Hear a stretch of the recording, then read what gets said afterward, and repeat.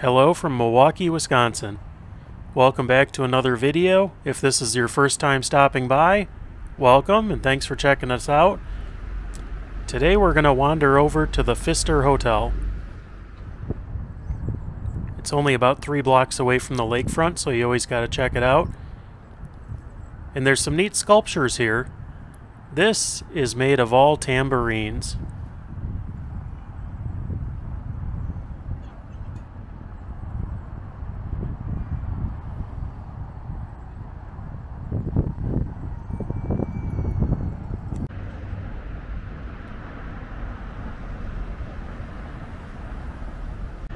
So right in the heart of downtown Milwaukee lays the Pfister Hotel.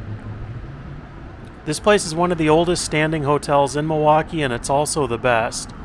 It was built in 1893, and it's been the recipient of the AAA 4 Diamond Award since its inception, which is pretty unbelievable.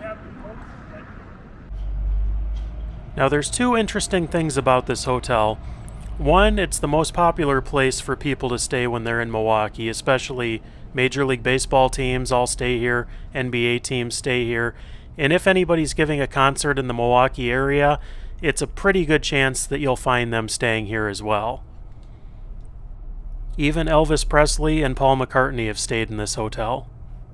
Another fun fact is that this hotel is one of the few hotels, probably the only one in Milwaukee, that is rated by the Secret Service for the president to stay at.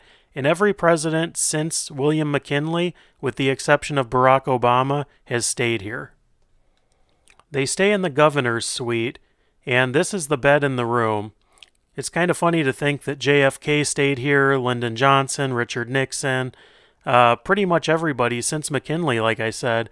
And this is the bathroom. Obviously, I'm sure it's been remodeled in the last 100 years. But it's still pretty cool to think that this many world leaders stayed right here in Milwaukee.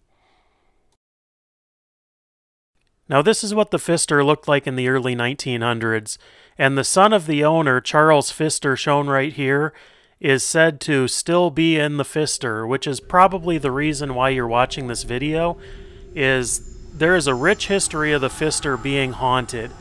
Numerous Major League Baseball players, when they've stayed here, have complained about uneasiness and lack of sleep, and it's believed that it's the spirit of Charles Pfister. Now I found a couple of first-hand experiences, and one came from Rangers infielder Michael Young, who heard footsteps in his room walking around his bed when there was nobody else in the room. Another is Bryce Harper, who laid out his clothes before he went to bed, and then he woke up in the morning and his clothes were all scattered all over the room, somewhere on a table, and the door was still bolted and locked, so he knew nobody else had been in the room. And one other is Carlos Gomez, who, at one point was a Milwaukee Brewer, but has played for several teams, stayed here many times, and he heard voices in the room when there was nobody else in there, and his iPod turned on when he was in the shower, and it was just playing static. Now that's just a few examples, but there's a ton of different stories that happen in this hotel, and this is just walking around on the 2nd floor.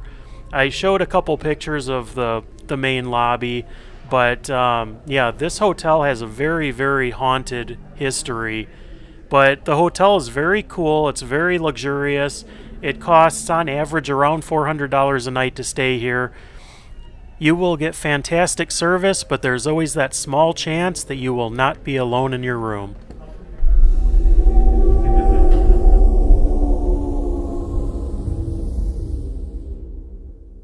If you've ever stayed here before, please leave a comment and let me know how your stay went. I'd love to hear some stories. Thanks for watching, and we'll catch you on the next video.